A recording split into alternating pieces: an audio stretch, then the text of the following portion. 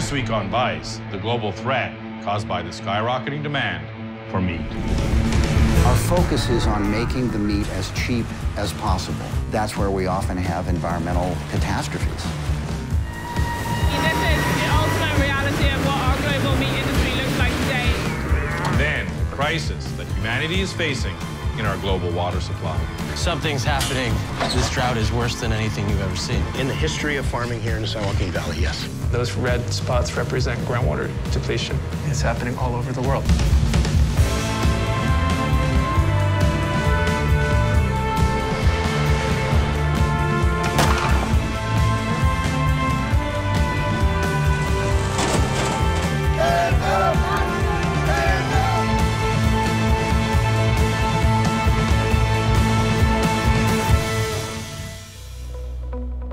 The World Health Organization recently classified processed meats in the same cancer-causing Group 1 carcinogens as tobacco, diesel exhaust, and asbestos. But some scientists fear that our global addiction to meat might pose an even greater threat.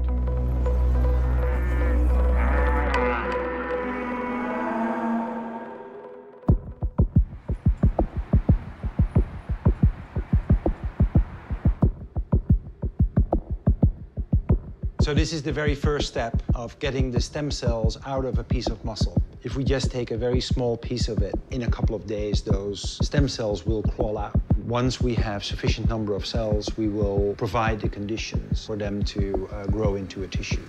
So what is it that you're actually doing here in this lab? We are creating hamburgers from stem cells. Dr. Mark Post is famous for his work in creating the first synthetic burger. And how long does that whole process take to turn these tiny little stem cells into meat? About 7 weeks. So that's much faster than a cow. Much, much faster than a cow. So this is the new McDonald's? Yes. Can I try it? No. Mark's first burger cost him more than $325,000 to make. This will be the first time a burger made with cultured beef has been cooked. It's close to meat. There's quite some intense taste. But Mark's hopeful he can produce them cheaper and on a larger scale. What are your biggest reasons for wanting to make this sort of synthetic meat in the first place? The demand for meat is going to increase, and there is no way with the current livestock production method that we can match that demand. So that will put a lot of pressure on food security. If we would all say, let's refrain from eating meat 5 days a week, it would work out fine. But we're not doing that. We're actually doing the polar opposite. Global meat production has quadrupled since the 1960s, and by 2050, it'll increase by half again. One country that's capitalized on that explosive growth is Brazil, which is now behind only the US for title of largest beef producer in the world. There's a hell of a lot of resources that go into a feedlot like this. I mean, water, energy, absolutely everything is done for maximum efficiency, and that means that each one of these cattle gets to eat about 48 pounds every single day. Pedro Marola, owner of the feedlot, explained to us how it works. E esse confinamento consegue, esse curral aqui consegue receber 1.500 animais por dia e processar 1.500 animais para abate por dia. Então, eu consigo passar 3.000 animais por dia no curral. Oh, wow! Look at these skinny little runts. Yeah. These guys are the cattle that have just arrived? Eles acabaram de chegar, são animais jovens, vão ficar aqui 100 dias, mais ou menos. These are the ones that are about to go for slaughter? E aqueles são animais que estão prontos para o abate, livre. Wow, look at the difference in size that 3 months can make. You fed these guys pretty damn well. Yeah. Feeding all these cattle is already a massive operation. And Pedro's planning on doubling his production just to keep up with global demand. So what is this that they're mixing up here?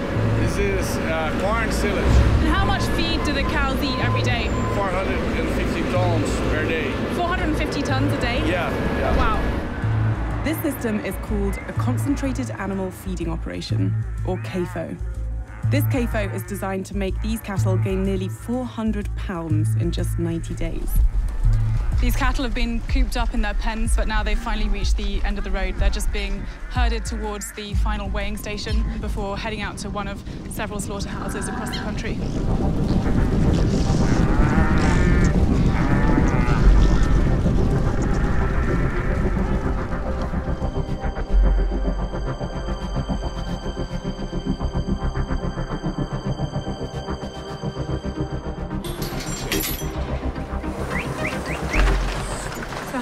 cattle have you got in today? We got in average 1,300 animals a day for killing. They arrived yesterday, so they stay here for 24 hours. By midday, we start receiving the animals for tomorrow for the slaughter, and we keep on that pace every day. Everything's done on such a mass scale. The amount of cattle that they're processing is crazy. It's one every 30 seconds.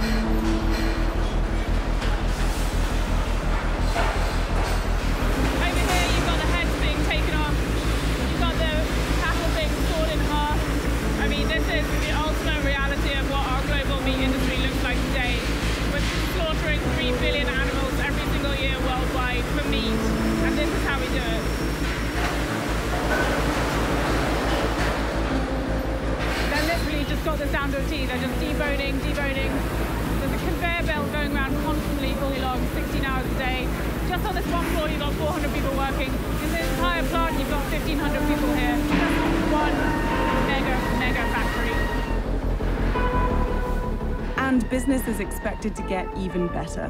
Brazil's about to be allowed to export fresh beef directly to the US. Do you think that your business here will grow because the US is going to be importing more and more beef? We're going to be a major client, yes. Americans ate more than 100 pounds of red meat per person in 2014. And now Africa and Asia are moving toward that same diet. We spoke to Ken Cook, a food policy expert, about the state of meat production today.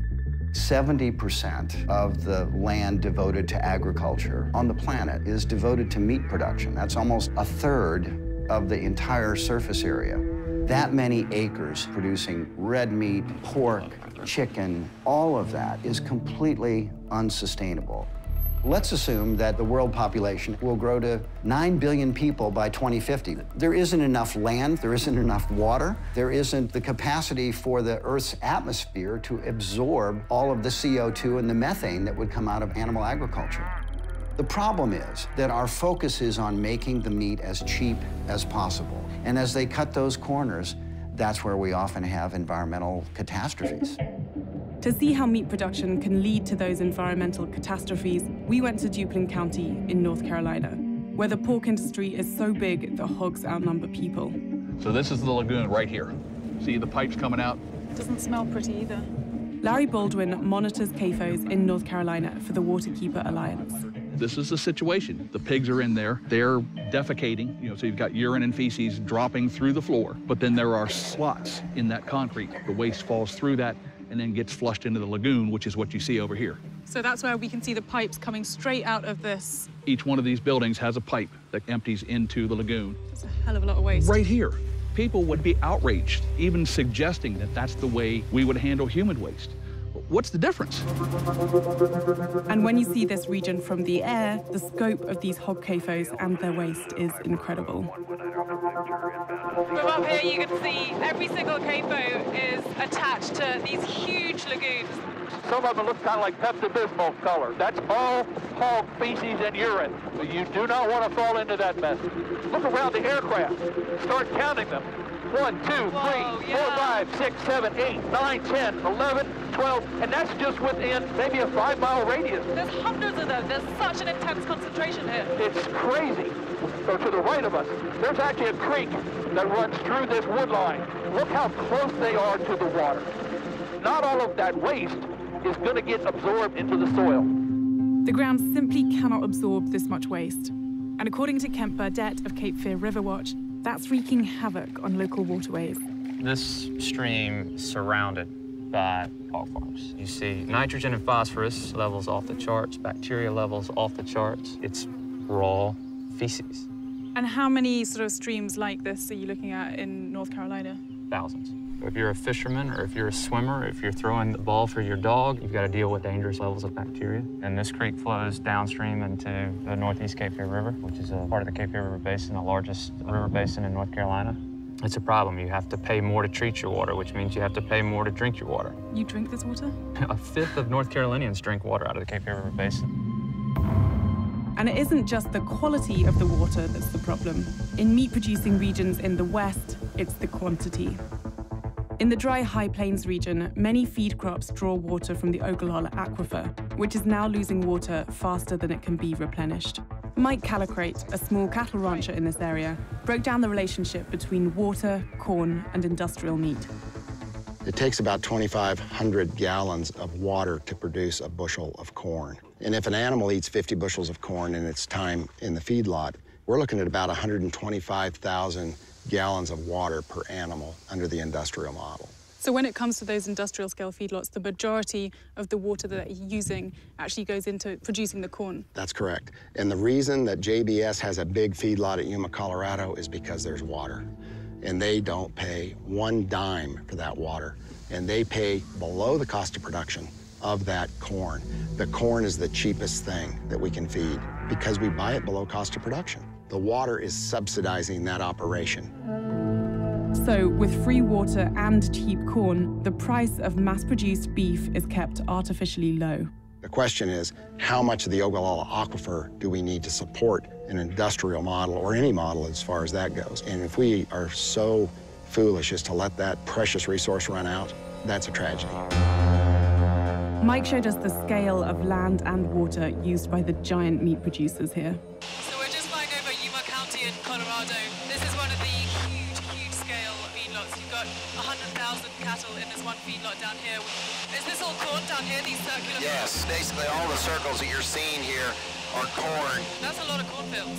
Everywhere you see a circle is pumping water. I think we have to have a true cost accounting going into these production models. The reason that these big companies can do what they do is because they've got the power to externalize so many of their costs, whether it's water, whether it's the pollution of the soil with the overuse of chemicals in the production of the crops, environmental damage. That's how we're able to get a $1 burger at McDonald's. And we're not thinking about the future, we're only thinking about the short term. While this is the system that produces most of our meat, we spoke to one farmer who's going in a drastically different direction. A system that depletes your resource base will eventually crash and burn. Joel Salatan is part of the farm-to-table movement that focuses on responsible production. He uses a system called rotational grazing.